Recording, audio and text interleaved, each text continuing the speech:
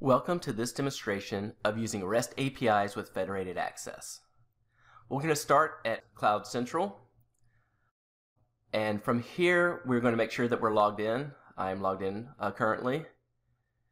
And the first thing we're going to do is we are going to go to My Services, and on the left hand side of My Services we can see that we have a link to APIs. This gives us API documentation for NetApp Cloud Central, Cloud Volume Service, Cloud Volumes ONTAP, and Cloud Sync. Let's look at how to authenticate. Communicating with an authenticated endpoint is a two-step process.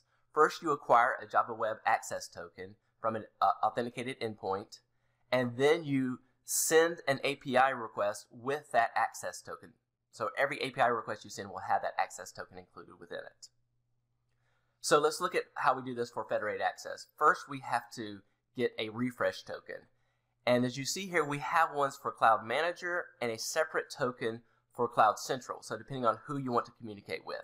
So let's get the Cloud Manager refresh token first. We'll get that and we'll copy it to a clipboard. We got to make sure we save it somewhere because it is only available on this screen at this point in time. If we leave the screen, we don't have access to it anymore.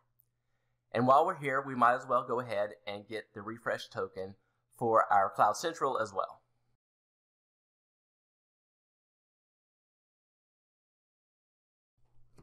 Let's return to our steps for acquiring an access token.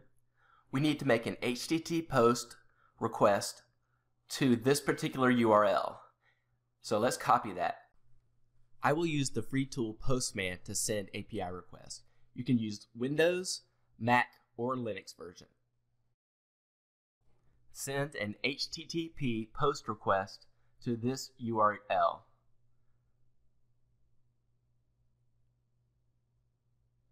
And then we need to include a header, and that header should be content type application JSON. So let's put that in now.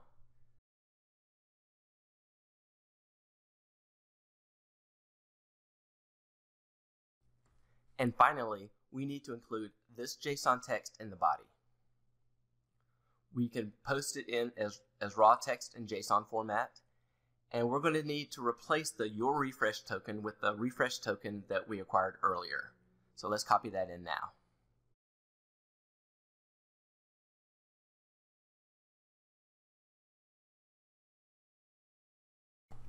Now send the HTTP request. And we get back a response that has a bit of information in it. Let's see which piece we need. We'll return to our authentication information page, and it says to extract the access token. So that's the piece of information we'll need to get back out of that response.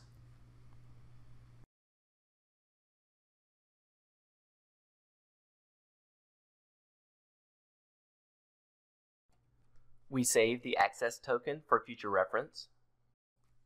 Now repeat the same steps to get an access token for Cloud Central.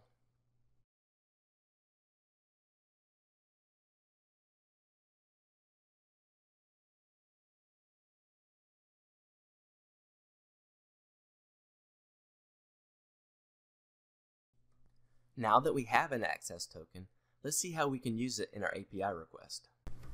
You do that by adding that token to an authorization header. Let's look at the API request available for NetApp Cloud Central.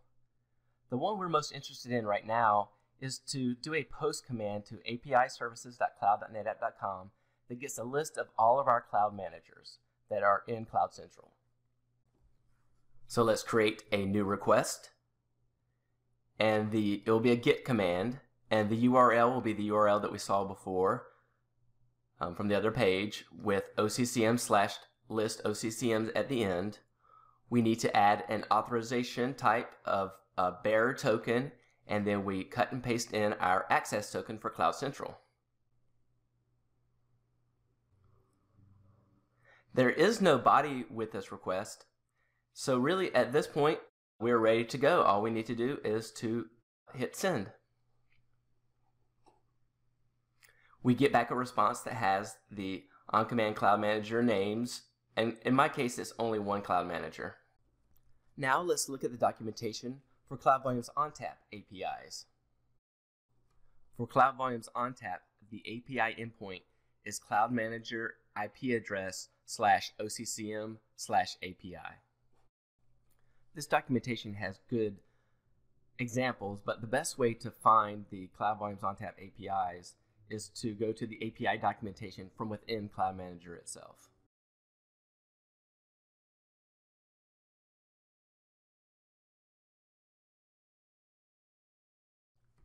The API that we will use will be the one that gets all the working environments that are available to the logged in user. So first we have to put in the URL address, and that is on command Cloud Manager IP address /OCCM/API/working environment. We need to set up our authorization, bearer token just the same, but this time we need to make sure that we get the access token that's for Cloud Manager. Paste in the access token, and this one also has no body, so we can just click send, and we get back an array of all of the working environments that are in our Cloud Manager account.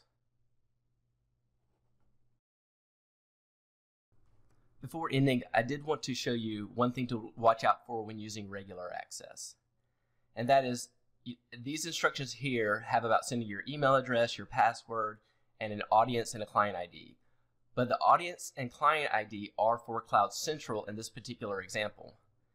As you note here below, it says certain applications may require a different audience or different client IDs. So let me show you how to get that for Cloud Manager. You send the API request shown here to the IP address of your Cloud Manager. We will use a curl command just like in the example. Note that the IP address you see here is the Cloud Manager private IP address. It is referencing the same Cloud Manager that we were referencing with a public IP address. I stored the values in an info.txt file. Let's cat that info.txt file to see the values that we want.